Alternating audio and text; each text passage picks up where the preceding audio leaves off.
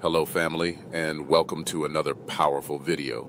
Dr. Delbert Blair, a visionary in metaphysical thought, invites us to look deeper into the mechanics of our mind and the subtle ways it is influenced by the environments we find ourselves in. He introduces the concept of how our brain, divided into the logical left side and the creative right side, can be strategically manipulated in places such as concert venues, theaters, and even modern multiplexes. These spaces are designed not only for entertainment, but also to occupy the logical mind while leaving the more susceptible right brain wide open for influence. Dr. Blair explains that the right brain, which is irrational and expansive, can easily be accessed once the left brain is distracted with logic. The right brain believes anything it hears, accepting vibrations and frequencies that bypass conscious reasoning.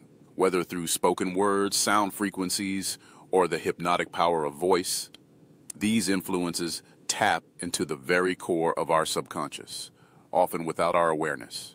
In his wisdom, Dr. Blair reminds us that within us all lies a dormant force, a genie waiting to be freed, a spiritual energy that, once controlled, can transform our lives. The key, he emphasizes, is not allowing others to manipulate this power, but to master it ourselves and tap into our true potential. Anytime you're in any place where you have a speaker, a singer, a performer, a movie, that's why they have these cineplexes going on now, not only to save money, but to get you corralled under one dome. And once you do that, you have a brain that has two lobes, 5 divisions. You have your left brain and your right brain. One is called logical, the other is called rational. Actually irrational, because the right brain is like a 5-story building, a block square, and the left brain's like a Quonset hut. You've got the left brain controlling a 5-story building with everything you can think of in it, and this is where we give most of our attention to the so-called logical brain. So once the logical brain, which supposedly differentiates and teaches you right from wrong, makes you use logic and governorship by logic, once the left brain is occupied logically looking at, singing, dancing, whatever it is, and getting your attention, the right brain can be easily accessed. When the right brain can be easily accessed, interesting things happen. The right brain believes anything that it hears in your tenor of voice, your modulation of voice, your volume of voice, everything about your vibration. Anytime it hears it, it believes it. Under hypnosis, you deaden the left brain, the logical reasoning conspiracy brain, and you open up the right brain. Drugs can do it, but a simple thing like using the spoken word can now do it too. Because in many of these places, they are wired for sound that you do not hear. They're wired to work on a frequency that the left brain doesn't pick up, but the right brain does. I have a workshop. And that's the way I got through school so fast people couldn't understand. In fact, they accused me of cheating. I didn't have to cheat because the Creator had already cheated for me. I found out an easy way to access the right brain, which forgets nothing, and how to tag it, call it up when I need it. It's still doing it, but now it's doing it without your control. The key is to be able to control the genie, the jinn, the wonderful spiritual inside you that begs for freedom and gets locked up. Dr. Delbert Blair expands on the power of the right brain, emphasizing its profound connection to spirit, mind, and soul. He highlights the pivotal role of the pineal gland, often referred to as the third eye, in linking us to higher consciousness. Much like the kings and queens chambers of ancient pyramids, which symbolize the alignment of our spiritual and physical being, the right brain, according to Blair, is the key to unlocking that spiritual potential, distinguishing us from lower, instinctual existence. Once the logical left brain is preoccupied, however, it leaves the right brain vulnerable to external influences. High-frequency signals can be sent directly to the right brain without our conscious awareness, subtly implanting thoughts and actions that we may unknowingly carry out. As Blair explains, the right brain is only activated when operating on a high vibration, when we're tuned into a faster, more spiritual frequency. Otherwise, it lies dormant, waiting for the moment we become ready to operate on a level of heightened awareness. This exploration delves deeper into the manipulation of human consciousness and the vital importance of reclaiming control over our own minds, freeing the right brain from the distraction of the mundane and awakening to our true spiritual potential. Your right brain can do just about anything you imagine because it is your key to spirit, mind, and soul.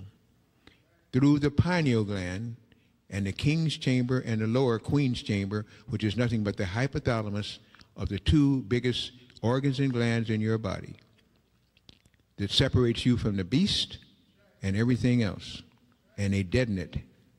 So once you're occupied with the left brain, they can now send down a high frequency signal to your right brain. You won't even it's been implanted, and you'll carry out every instruction that it gives you because your governor is off.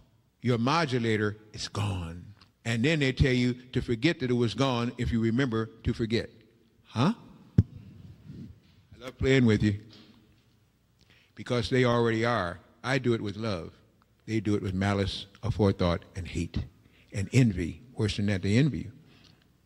You don't even know why you're envying, but you are. Anything that speeds up 6 times over and becomes a blur is what your right brain hears. Anything below that is what your left brain, logical brain hears, and your right brain just goes to sleep and says, well, it's another foolish day. Another day I can sleep because the people ain't ready. They're not operating on a vibration fast enough. Well, in spite and despite of you, the planet is now going to operate on a frequency that's fast enough. And if you don't catch up, you're going to die. You're going to die anyway. But you'll die faster if you can't keep in synchronous, in harmony, in vibrational rational with the planet. Your planet is speeding up its vibrational rate. It's creating a magnetic field. Magnetism is for the spiritual people. It's for people with souls. And as you try to awaken, they put more stress on you. Reverse mortgages, subprime loans, bills sending twice a month to you, taxes overtaxing, depleted uranium, shots. Here comes the next flu. Here comes the next epidemic. Here's something going to fall on your head from space. Anything to keep you so stressed out that you cannot take time to meditate and to think. Anything to make you think that material things are the only thing you have in life when you were born here to learn that the spiritual value is what you really must come back to. In this powerful message, Dr. Delbert Blair sheds light on the hidden potential of the right brain, revealing how it connects us to our spiritual essence and higher consciousness. He reminds us that while society often distracts and engages our logical left brain with external stimuli, it is the right brain, the gateway to the spirit, that holds the true power of creation, memory, and perception. When we leave our right brain untapped or allow it to be manipulated by frequencies we cannot consciously detect, we lose touch with our deeper purpose and potential.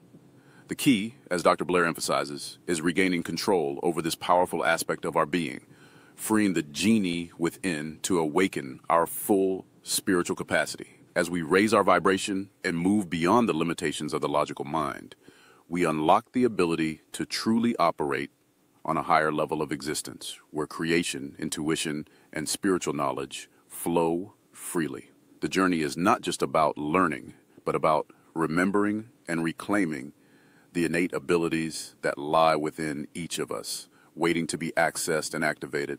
The challenge is ours to accept, to take back control of our minds, to rise above the distractions, and to step into our true divine potential,